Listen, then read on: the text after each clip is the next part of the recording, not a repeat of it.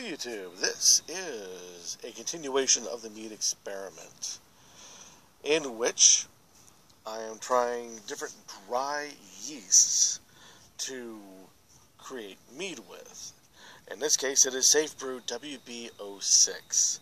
The formula is a standard formula, or I should say recipe, is a standard recipe using 1 gallon of the old cheap old spring water from the grocery store, 4 pounds of clover honey from same grocery store, 1 orange, long story, but 1 orange, and let's see, that's about it.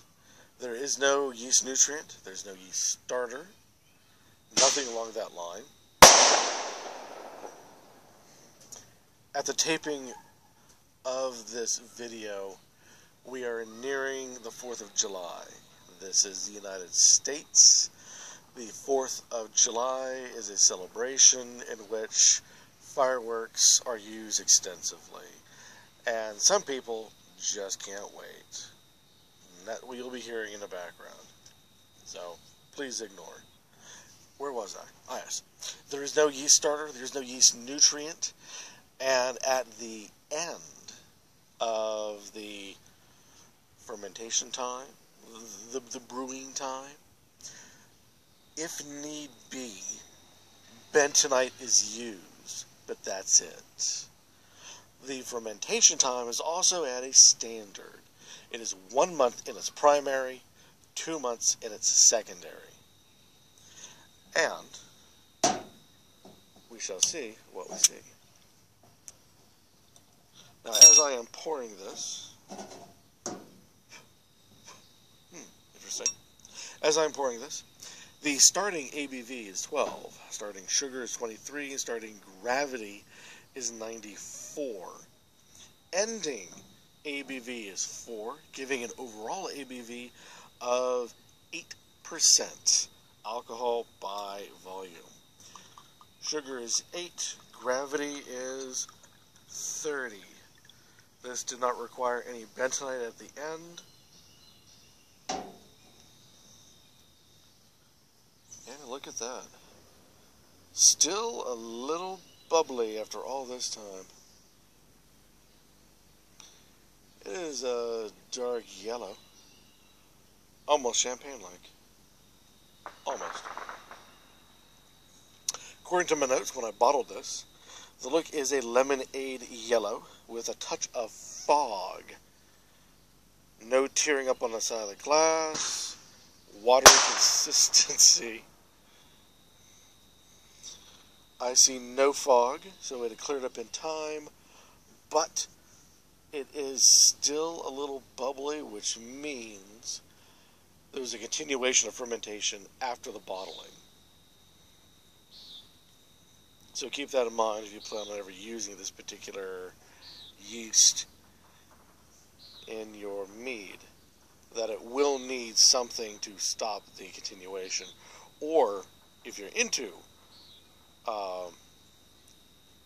sparkling mead, this is a good one in that all you got to do is add in some sugar into it, sugar pellets to go, and bottle, ferment the whole thing. Bottle, yeah, you guys know what I'm talking about. The smell is a lemon orange, faint wine, faint overall, and a faint honey. I get no scent. Nothing. Absolutely nothing.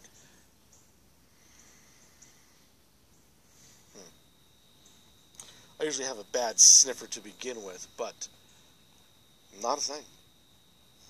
Taste. Perfectly tart, and I underlined it for some reason.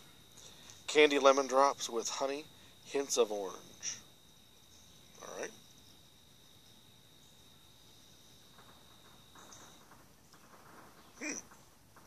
Yes. There is a tartness in it. With a bit of dry. As if it was a dry wine.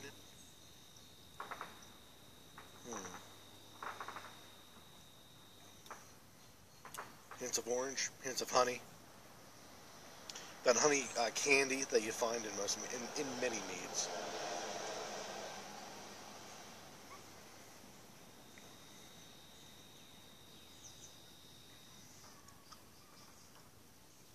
But there is a tartness. Yeah, perfectly tart.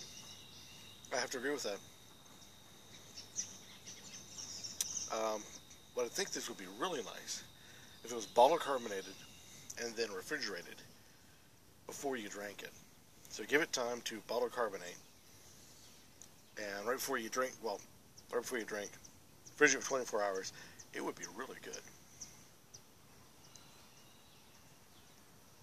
I have here other notes, overall notes. Perhaps perfect for summer with ice.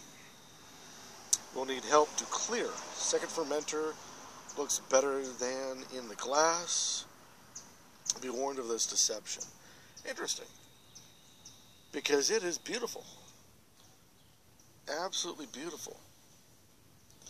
Which is rather contradictory, considering that if it's still fermenting, I would have felt that it would not have cleared.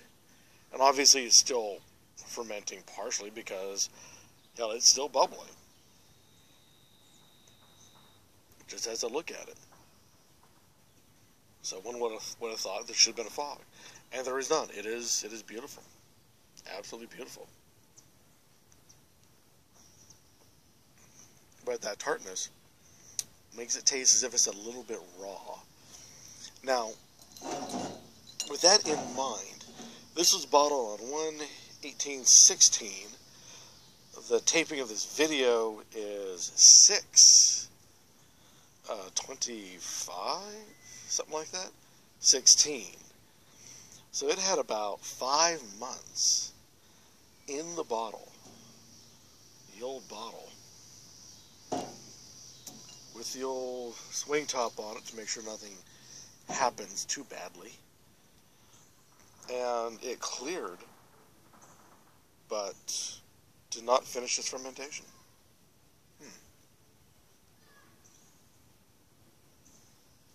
Oh well. So once again, this is Safbrew WB-16, ending ABV of 8%. And given time, it clears up nicely. It would make a nice summer show mead, which this is. Give it a try, see what you think.